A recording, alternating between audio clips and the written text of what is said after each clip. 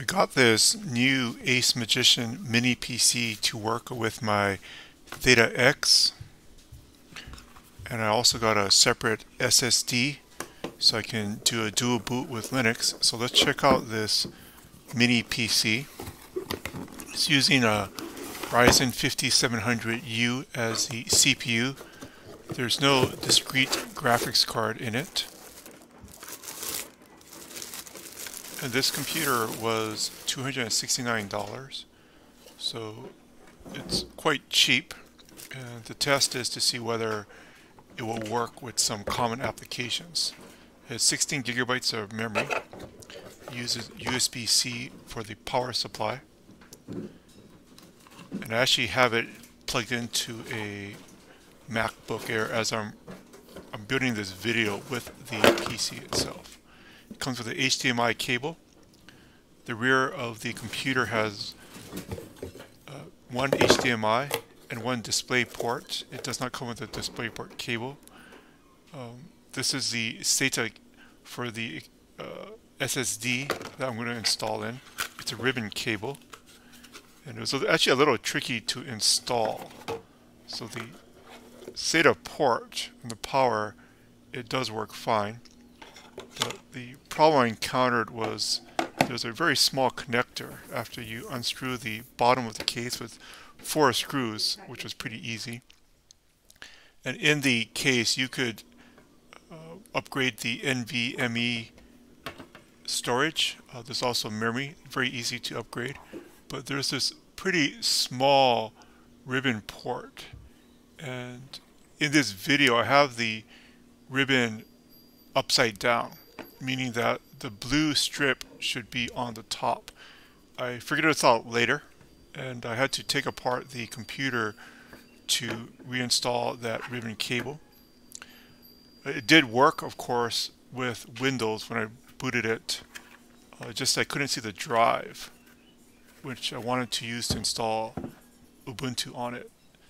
So it can, I think, function with at least 3 monitors. I have 2 monitors connected to the same mini PC. It's quite good. And here's the external back. I'm also running a video editor on it. This is OpenShot. I was not able to use DaVinci Resolve. I next tried streaming the 4K video feed from the Ricoh THETA X. This is on Linux, and it's using a modified version of libuvc. The video is coming in very smoothly at 30 frames a second in 4K. So I'm now running it as a device. So I'm putting it on Linux, it's dev video 0. And then I tried using OpenCV with Python to test the performance of it with a simple, this is just a resizing using OpenCV. And this is working good.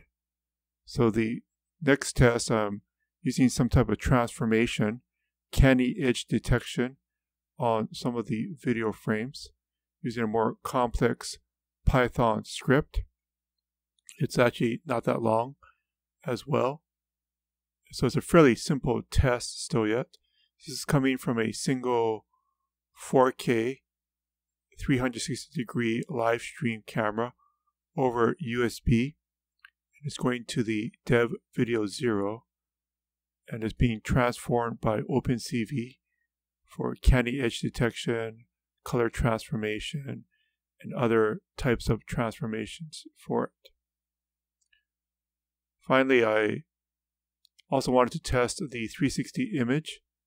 I'm using a free viewer called Panini on Linux. And this is a 8K still image from a Ricoh THETA Z1. It's done by the National Park servers in Carlsbad Cavern. Everything is working very smoothly.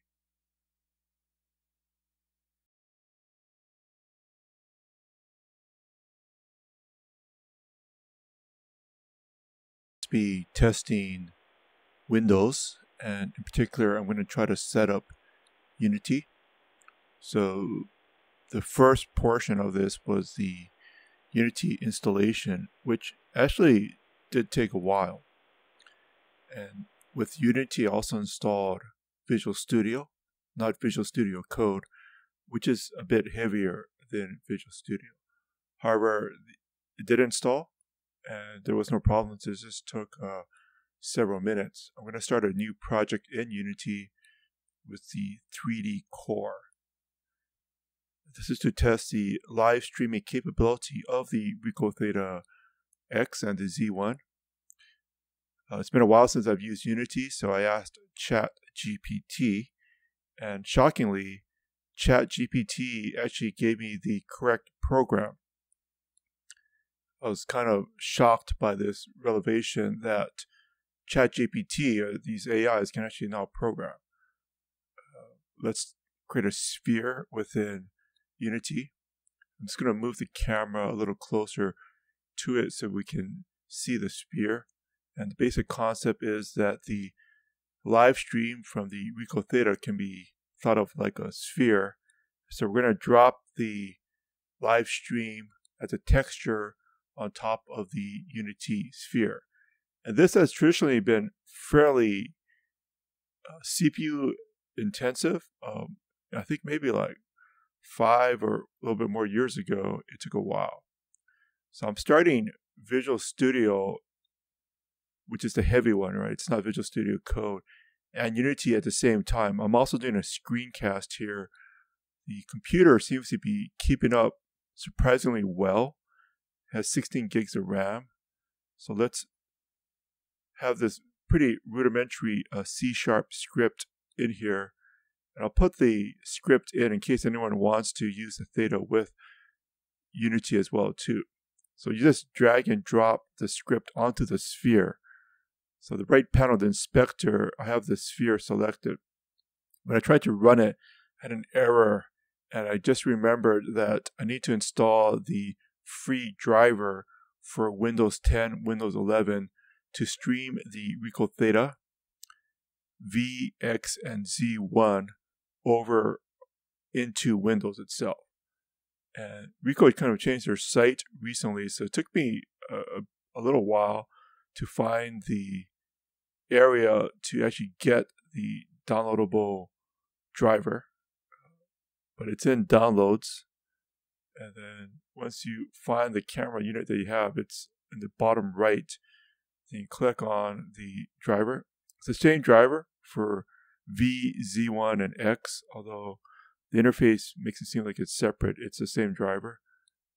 And you install the driver. And this is just to connect Windows 11 and the Ricoh THETA as a webcam. So let's install the driver first so that we can see Windows as a UVC web camera. And now when I started, I have the live stream. So this is in 4K, and it's being projected onto the sphere itself. Because in Unity and any type of 360 video, you only see a portion of the 4K stream at a time. And also, I think I need to adjust the resolution of the preview. This is just a preview, right? So I just wanted to see whether it worked or not. This is the actual running program, and it does appear to work. So the preview is a lower resolution than the actual application when you build the application. But it's working surprisingly well, and it looks like you could do development on here with a 360 sphere. You probably want to put it as a skybox and not as a sphere.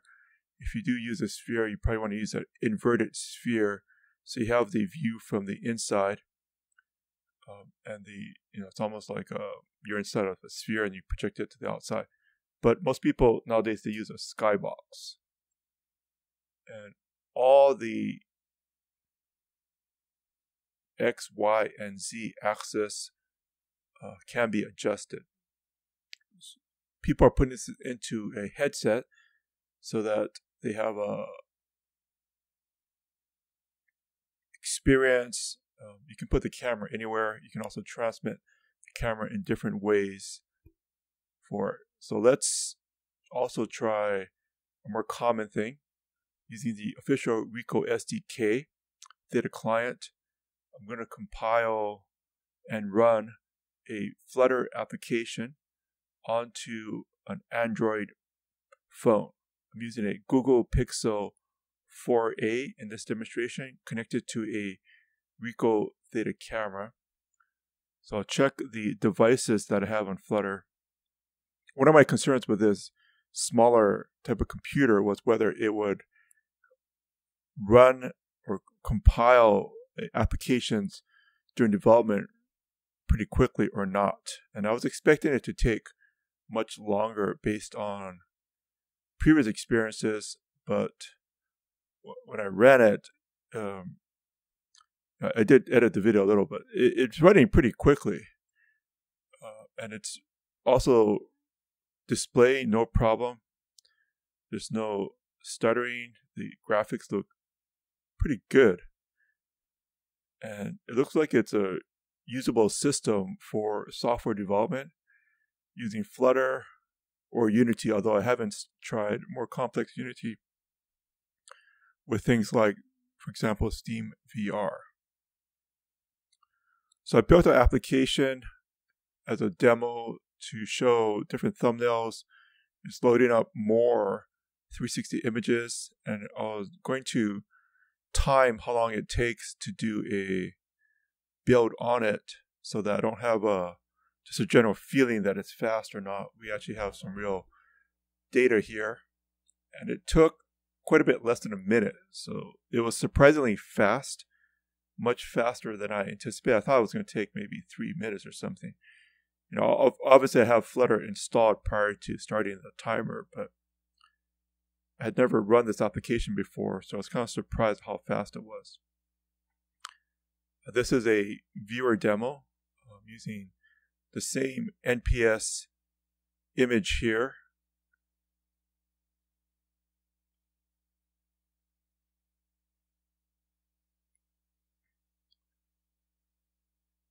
And you can also load different types of 360 images in here. This is from a game. It's not from the Rico THETA, but it gives you some ideas of what you can do when you build these type of 360 image applications.